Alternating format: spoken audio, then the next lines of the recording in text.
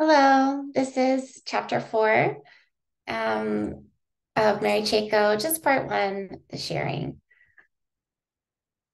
So she starts out, and we need to talk about a few features of internet culture that affect how we experience digital social media. So the first is remix culture. That's the idea that we should be able to use someone else's content to create new content.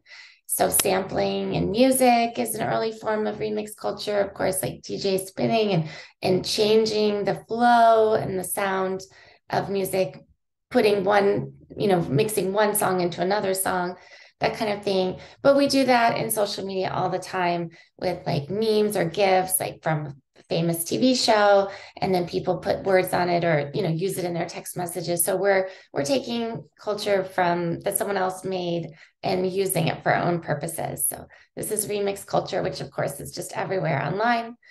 And that relates to the culture of free that the internet, when it was being developed, and as you read in chapter two, that it was deliberately kept and different points have been tried to kept free and open. So the rise of the internet and the way the internet has been designed was to keep it like decentralized. There's not one point of power where like one corporation owns the internet.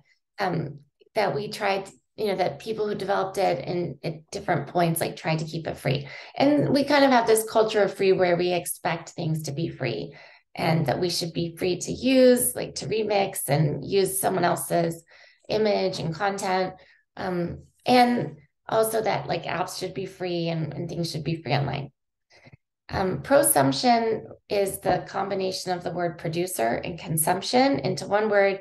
And it's showing the shift from before we would just be passively consuming media, like watching TV, buying records and listening to them, or CDs, or watching films. And we are usually doing both.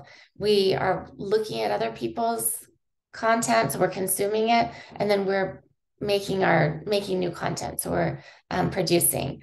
So we are creating content, like when we make a post online, when we even just do like a heart on TikTok, that data gets fed into TikTok, and then other people will watch that. That video might get boosted on their feeds. Also, they can see like how many people have liked it. So the data that we provide then becomes something that someone else consumes.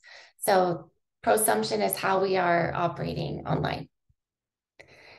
Other changes just generally in the economy have been the rise of the sharing economy, where we don't necessarily all have to own something and use it individually, but we could share something like ride sharing, bike sharing, those scooters that you see out, like electric scooters in cities that people just take for a while and then, get back. Co-working spaces. Um, there are other types of like co-ops where people trade services with each other. So some of these are assisted through technology because we can easily find people to share things with through technology and digital communities. Um, but it has existed before that. The move from paid to unpaid work. So, companies realize that if they can get someone else to do work for them, then they won't have to pay employees. So having like self-service kiosks, and like if you've gone into an Amazon Fresh store, you're kind of doing a lot of you're doing the shopping yourself. Gas stations used to be full service. Now we do it. Even Yelp or like Rate My Professor is, the users of that app are like, or that website are providing the content that's valuable then to the website. So um, with Yelp, they're even doing like when you post your pictures of your food that you liked at a restaurant, then you're giving PR to that restaurant and things that they would have had to pay a marketing firm to like take pretty pictures of their food. Now their customers are doing that for free. The next thing is attention economy. This has several meanings depending, but we can think of it as like a in the horizontal sense or the vertical sense. In the later part of chapter 4 with surveillance, she gets into horizontal versus vertical. But we can think of the attention economy this way as well, that it refers to all the companies that make money off of our attention. So famously, I think the CEO of Netflix said, our biggest competitor is sleep. So they want people to be on, Netflix all the time and give them all their attention. Of course, YouTube, Google websites, they all get money from our attention. So how does that work? In two ways. They sell our attention to advertisers. Say, look, we have people that are looking, we have eyeballs on the site, and if you put your ad there, they'll see it. So they're monetizing it that way, but also through the data that they collect about us as we move through their apps and their sites. Now, the other way we can talk about attention economy is like the way it's more of a peer-to-peer or horizontal, where when you get attention, you get a status, and then you kind of have this reciprocity where if you comment on mine, then I'm going to comment on yours. And there's like this trading of a status through attention. So by getting attention and showing our attention, we're giving someone else status. Crowdsourcing is another phenomenon that has risen with the social media and internet, and related to all these other trends is sharing ideas, services, or content by getting a large group of people to work on something. So there are things that like go viral that are like challenges, like that raise awareness of an issue or raise money for something, or just spread something like, let's make this the most seen tweet, for example. So people kind of collectively in large groups that don't know each other work on something together. Wikipedia is another example. In open coding or open source software like R, the statistical program, we used to use Moodle as our content delivery for teaching, and that was open source.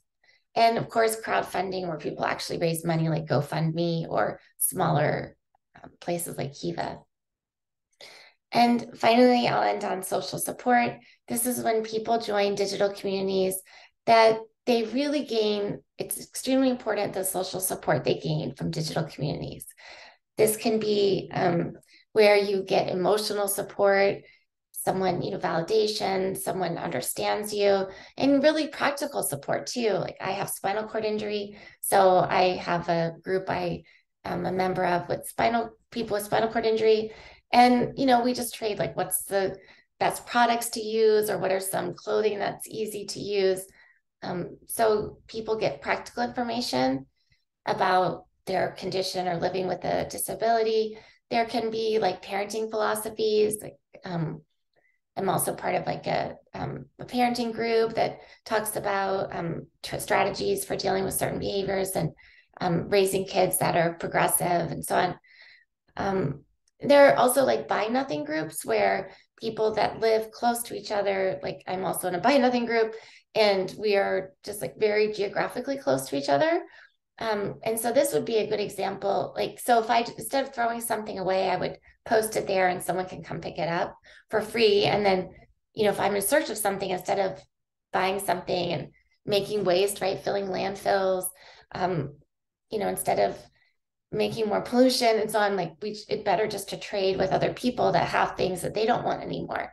So this is a buy nothing group. And this relates a lot to and supports Chayko's finding generally that digital communities and online interaction prompt interaction and prompt face-to-face meetings instead of replacing it. So I can, like people in the buy nothing group, they go to each other's houses and they meet.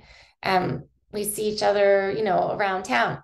So it prompts and it lets you get to know your neighbors better. There are also like neighborhood watches and other types of sites. So I'll end it there and stay tuned for part 2 of chapter 4.